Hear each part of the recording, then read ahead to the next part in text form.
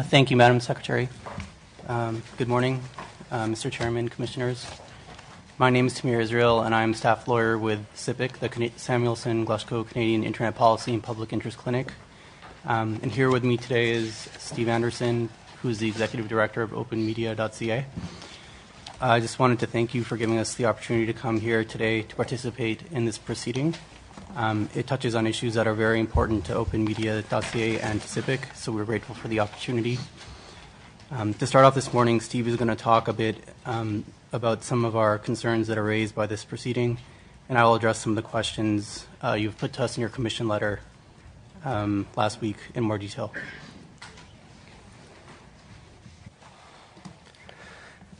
Thank you for having me and for holding this important hearing. I'm here in the interests of perhaps the largest lobby in the country, the Canadian public. Over the last few months, 491,000 people, Canadians, have signed Open Media's Stop the Meter petition.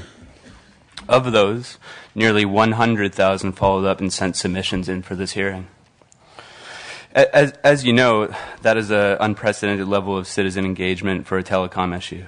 The public cares, the public is watching, and they're depending on you to make the right choices. Acting on behalf of Canadians, Open Media and CIPIC have put forward a submission that is deeply fact-based, but also informed by these hundreds of thousands of Canadians, from policy experts, small business owners, to independent ISPs, to people with disabilities just trying to scrape by. Their concerns are valid, and there is clear evidence to back them up. Based on research and clear evidence, the outcome of this hearing should be a wholesale pricing regime that is cost-based, transparency-based, and fact-based. Firstly, cost-based so that Canadians have a real choice for internet access, where an independent ISPs with pricing autonomy offer competing business models, serving as alternatives to incumbent telecoms that currently dominate. Cost-based to enable competition and thus lower prices. Cost-based because we cannot afford to allow a few companies to stifle competition and impose a stranglehold on critical internet access markets. Secondly, the outcome of this hearing must be transparency-based because it's crucial we have a market based on actual costs, not inflated numbers. We've seen several pricing schemes floated by Bell, the most recent being 19 cents per gigabyte, down from the previous ask of up to $2.50 per gigabyte. We clearly need to have some kind of mechanism in place that shows us the actual costs for telecom companies, whether it be through public disclosure and public scrutiny or independent costing audits. And lastly, the outcome of this hearing must be fact-based. If we're going to move forward in a positive direction, and I really think we can, we need to operate based on the actual reality before us. We can no longer allow decisions to be clouded by mischaracterizations of industry realities. Fact one, we are simply not facing a bandwidth crisis or an explosion or anything like that. Growth rates have actually decreased in recent years, slowing to about 40% per year.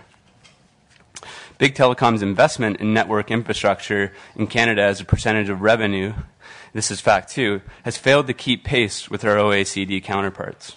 Fact three, ISPs can deal with demand through network investment.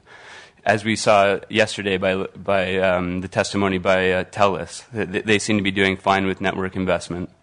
We don't need meter pricing to deter customers from using the internet. Cutting-edge business models, and from cloud computing to real-time interactive media to peer-to-peer applications, require more internet usage, not less. We should not be deterring Canadians from using more internet. As the recent OpenMedia.ca report, Casting an Open Internet, makes clear, Canada is falling behind on several key internet metrics when compared to our OECD counterparts, most strikingly in price. The thing Canada does lead on is capping internet usage, and that's something none of us should be proud of. In countries like Japan, the UK, Sweden, and Chile, open access policies, including those that provide independent ISP pricing model autonomy, play a critical role. Open access policies, market choice, and mechanisms to ensure ISP transparency are pushing these countries ahead of Canada in telecom performance. Functional marketplaces meet demand by increasing supply, not by squashing demand and seeing who can gouge Canadians the most. It is not okay for big telecom companies to invest less of their revenue than their global peers and then claim they need to gouge Canadians to make up for this waning investment. To do so would be to reward failure. The impact of this approach on Canadians is real and sometimes severe. For example, listen to the submission from Vince Dwyer, and I quote, I am a disabled father of 7, and a metered internet is unfair for parents of multiple children of school age. They all use the internet as a learning tool, and it is mandatory for some of the classes. I have 7 children, and I get a disability check of $1,300 a month. I'm barely scraping by as it is. Please stop the metered internet as lower income families suffer, and our children will suffer.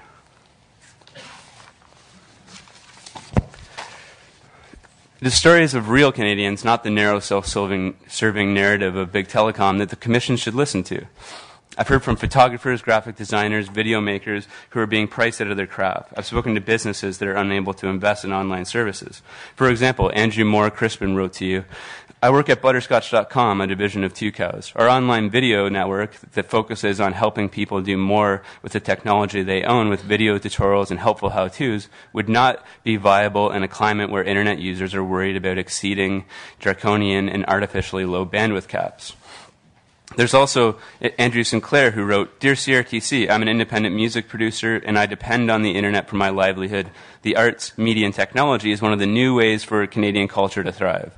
The focus should not be on finding ways to make internet cost more, but on finding ways to make it faster and more accessible. I believe the CRTC should reverse its previous UBB rulings and allow independent ISPs to choose their own customer billing solutions. In short, it's time to listen to Canadians. And Canadians are not just vocal, they're extremely well informed, as I'm sure you've realized through the consumer testimony already. I invite you all to take a look at Open Media's Facebook page. We have over 60,000 active contributors. With this page and social media in general, the Commission has a new and unprecedented opportunity to listen to Canadians who are remarkably well informed about this issue.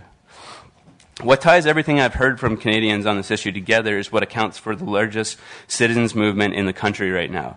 That's the value of opportunity.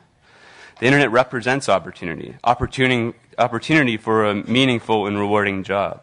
Opportunity for independence and autonomy. Opportunity for a dynamic economy. The pro-internet community and Canadians writ large are calling on this Commission to throw open the gates of opportunity that the internet can provide on both a personal and a national level. You've heard some facts from me. You'll hear more from my colleague here.